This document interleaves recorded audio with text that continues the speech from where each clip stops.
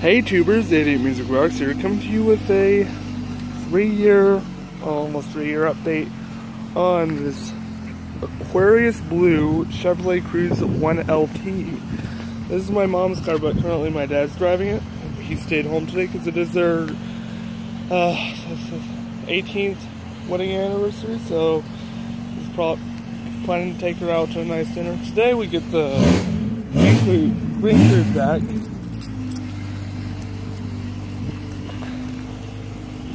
Today we get the Green Cruze back after it's been sitting over at the Progressive Auto Claim Center for about a week.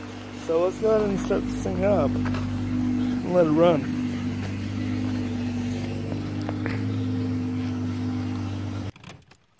Currently it smells like gas in this car.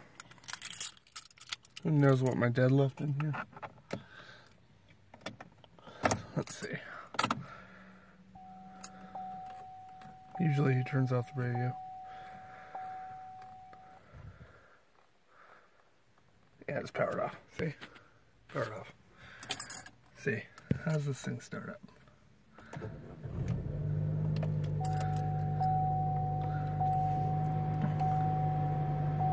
Still runs like a brand new car.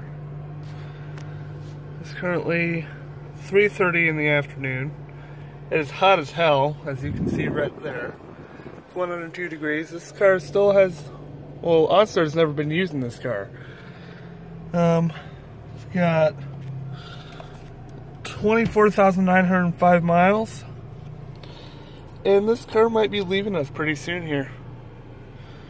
We just got a call from Furman Chevrolet, which is where we got this car, and they were saying that they're going to give us an early upgrade on this car and the green car.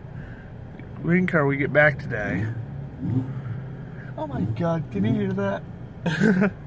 My neighbor's revving his 280Z. This car has 24,905 miles. Not cleanest, not dirtiest it's ever been. Yeah, it's not bad. Sunroof still works. Let's get that open. Get the AC going. Yeah, never had a problem with this car, except for the original battery that was in the car. Shit the bed about 1,000 miles ago, and it wouldn't start sometimes, but that's battery issue, not so much car issue. Well, we're going to be trading it for a 2016 Chevrolet Cruze. And I'll definitely be doing a video on that car, because that car's got a lot of cool bells and whistles. This car's got a little over half a tank of gas. This car's right now ranging around 37 miles to the gallon, so that's not too bad. Of course, it's been driven around town, so it's gone down a little bit, but still not too bad. I like this car. But yeah, we've had this car for 3 years, and it's about to go. Yep. So no more bank shift in the Cruze. I think the new Cruze has that shifter though, so I might get a few videos into that. I'll let it warm up a little bit before I do that, like gain some mileage. So I'm not just running a brand new transmission. That's pretty exciting. This car does have backup camera that you can barely see. There it is. That line's just sun ray, or sun reflection off the license plate holder. The car does have an auxiliary jack and a USB port. Yeah, this car overall, this is a car that I learned to drive on. It's been a great car. Like, it's easy to drive, although I hate the just no feel steering. Prefer the kind of steering my car has where there's an actual shaft going down to the steering rack, but there's a motor that's helping it along, I guess. That's how that car works in a way. You can actually see the shaft going down into a little box maybe.